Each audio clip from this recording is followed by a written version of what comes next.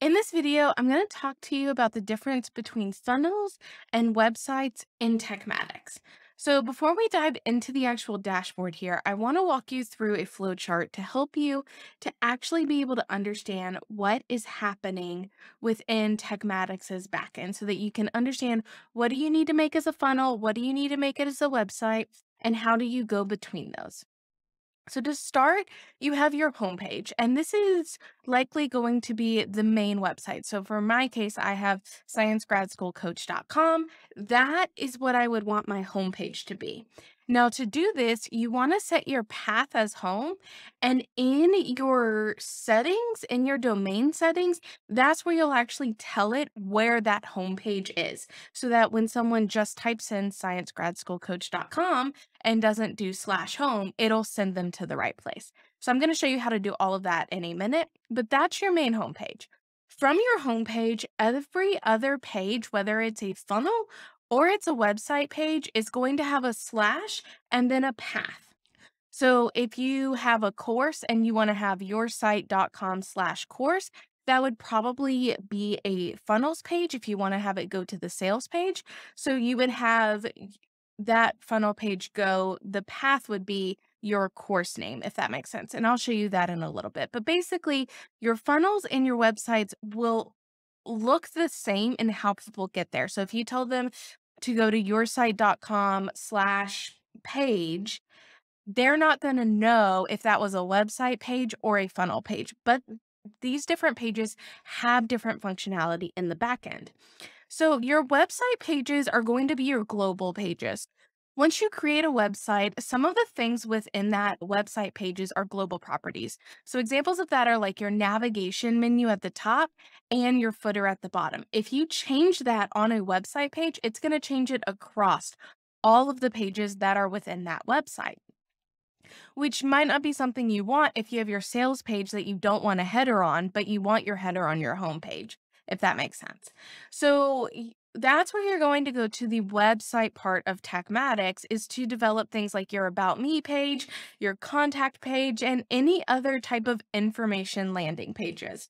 So if you just want to host a place where people can come and download files, maybe from your YouTube channel, you can totally host that within your website page and just create a website page that says like, YouTube downloads or whatever, and then they can do that. Or if you just want to host a general information page, maybe like a tech guide or something like that, you're free. Like you can definitely host that on website pages and be perfectly fine. So then you have your funnels. And so your funnels are mainly going to be there for your sales pages and your lead magnets. Your funnels are starting a process. So you're going to have your first page of your funnel is going to be the main page that you give out to people. So if it's a lead magnet or a sales page, your first page is going to be that sales page or where you're getting them to opt in. And then after that, in your funnel, you can have different pages like a thank you page, a one time offer page, upsell pages, things like that. So that's kind of the difference in here. Funnels are going to be better for tracking conversions, for letting your customers go through a process and either to opt in or to buy. And website pages are going to be better for your global things that are going on. So what does that look like within TekMatix dashboard? So if you come into TekMatix dashboard, we're going to go to sites and courses on the left-hand side.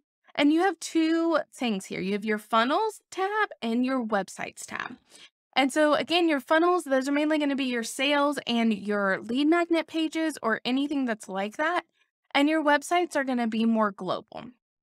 So let's start with the website first. And I'm going to go into Science Grad School Coach. That's the current website I am working off of. And so this you can see I have a home, about, courses, and this courses is good as like just a place to show where all your courses and or resources are, but not for a course sales page. So those are a little bit different. A trainings, and I haven't set all these things up, a coaching page, terms, conditions, privacy policy, and your blog page is also really good to have within your websites. So these are all the things that really make sense to have within your websites because we're not trying to start a process with any of these pages. These are kind of overall information pages, and then we're going to send them to a funnel page to start the process to get them to either opt in for something or buy something. So that's what you're looking at here. So let's go over into funnels. So in our funnels, this is, you can see our sales pages or, you know, opt-in pages or things like that. So I'm going to go into this one as an example. So you can see that this is setting up a system. So you have your free ebook opt-in page that you can edit here. You can also do split testing within your funnel, and that's something you can't do within your website. So that's something good to know, the different functionalities here. And then you can have your thank you page. So in here, I'm just going to show you why this matters. So if you click in here, one of the options you have for your buttons and things. So I want to look at this button, and I probably need to move my face. Move me up here. So if I'm looking at this button, I want it to do something when they click on it, right? So in this case, it's going to open to a pop-up. But if I didn't want it to go to a pop-up, and let's say I just wanted it to go to the next step in the sequence, you need that to be a funnel to have the different steps. So I can just say go to the next step. So when they click this, they're going to go to the thank you page. Obviously, you need to actually have the opt-in form on this page. That's why this was linked to the open pop-up. And if you go to open pop-up settings, so if you're going to have it in as your pop-up, if you go to the open pop-up settings, it says button actions and it says redirect. So what are you going to do when they click it? And you can tell it to just go to the next step so that you don't have to worry about did a URL change or anything like that. It's always going to send them to the next step in this funnel. So that is why having funnels like this is important. And I'm just going to leave and not make any changes. So now it's also important to understand how are you directing people to these pages. So I'll go over how to actually build out your pages in a different video, but I want you to understand how you're directing people. So in your funnels, each of your pages have a different link that you can do. So this is just a thank you oils book. This one is my website free oils book. So if I want to change this, so this is one that I have a C name, so I have the demo there because my actual site is actually live somewhere else. So I'm going to change this to this. So it looks a little bit more like what you would probably want yours to look like. So now you can see that this is going to go to researchmasteryacademy.com/free oils book. And I can change this just by hitting that gear there. And let's just say I just want it to be essential oils. Again, this is something that comes with, this is obviously isn't my brand, something that just comes with it. So now if I go to this, if I tell people, hey, come to my thing and just go to researchmasteryacademy.com/essential oils, it now brings up that page. So that's what's important to realize is that your person isn't going to know that they're going to a funnel or a website page and how they're actually getting directed there. So now if I go to my websites and I come in here, I want to show you what that exact same thing looks like. So if I do my home page, I'm going to click on these three dots and go to settings. That's how I can edit the path. So this right now says the path is home. So that's fine. My about should just be about. So let's make sure we're going to go to settings and it's about. And this should all be on, is on my demo. So if I go here, home, it's taking me to this homepage that I've created. So it looks the same, right, with that path. So now I want to show you again here, we want this path to happen if I don't put in /home, because if people are searching you, they're probably not going to search /home. They're just going to search for your website. So how do we do that? To do that, we need to go into our settings down here at the bottom. And what we're going to do is we're going to go into domains. And now, whenever you have your domain, we want to click this little edit right here. And what this is going to do is it's going to say default page. So if you just put in demo.sciencegradschoolcoach.com, what page should we be sending those people to?